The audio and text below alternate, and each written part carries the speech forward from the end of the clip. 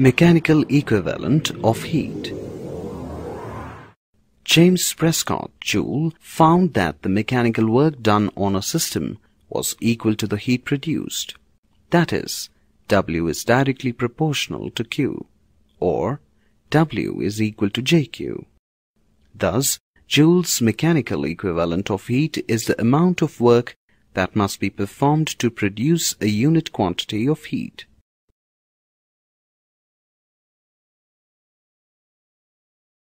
Joule's experiment for determining mechanical equivalent of heat. Displayed here is the experimental setup used by Joule to determine the mechanical equivalent of heat. The apparatus used by James Prescott Joule to determine the value of J consisted of a cylindrical calorimeter made of copper. The calorimeter was covered with a watertight lid. Vanes were fixed to the inner wall of the calorimeter. A spindle S carrying a number of paddles was passed through the central hole in the lid of the calorimeter. The shape and spacing of the paddles were so adjusted that these paddles could rotate in between the fixed vanes.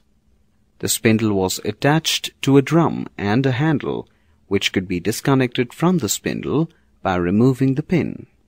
A string was wound on the drum as shown here. Joule attached two equal masses at the ends of the string that passed over the pulleys P1 and P2. Two vertical scales S1 and S2 were used to measure the heights through which the masses fell. The temperature of the contents of the calorimeter was measured using the thermometer. A known mass of water M1 was taken in the calorimeter. By rotating the handle, the masses were raised through a height h. Again, by rotating the handle in the reverse direction, the weights were allowed to fall down through the same height h. The falling weights rotated the spindle and thereby churned the water contained in the calorimeter. As a result, mechanical work was converted into heat, and the temperature of the water increased. The process was repeated. He noted the rise in temperature in each case. By conducting a series of experiments, Joule found that when the falling weights lost 4.186 kilojoule of mechanical energy, the temperature of 1 kg of water increased by 1 degree Celsius. The value of J obtained by this experiment was 4.15 kilojoules per kilocalories. However, the most accurate value is 4.186 kilojoules per kilocalories. Transformation of energy. The potential energy of the falling masses was converted into kinetic energy and finally into heat energy. Click on the link provided to view the modern setup used for determining the mechanical equivalent of heat. Calculations. Let W be the water equivalent of the calorimeter. Theta 2 minus theta 1 degree Celsius, the rise in temperature of water.